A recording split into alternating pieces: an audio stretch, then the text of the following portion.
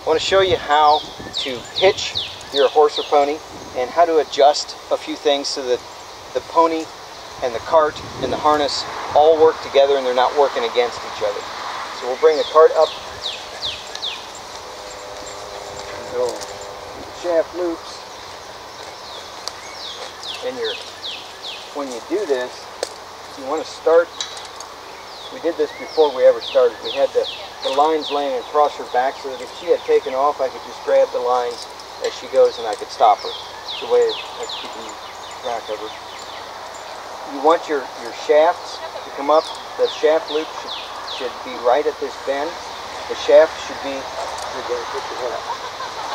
the shafts themselves should be about in line with the breast collar.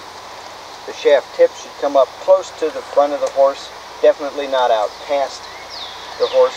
A little bit behind the shoulder is fine. What we have here is just fine. And then you attach your tugs.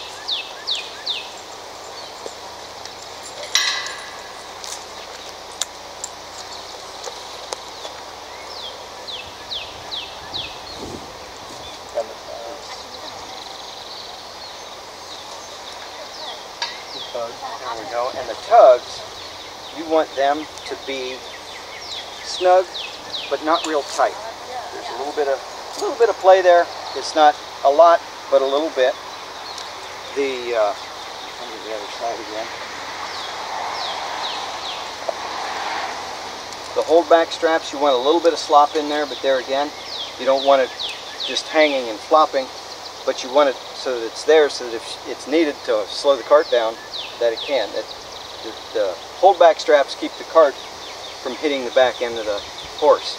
You want, on a pony like this, you want about a foot between the back end of the horse and the front of the cart. Anything else that I'm missing? Jump on and drive it. Okay. So let's go for a little drive.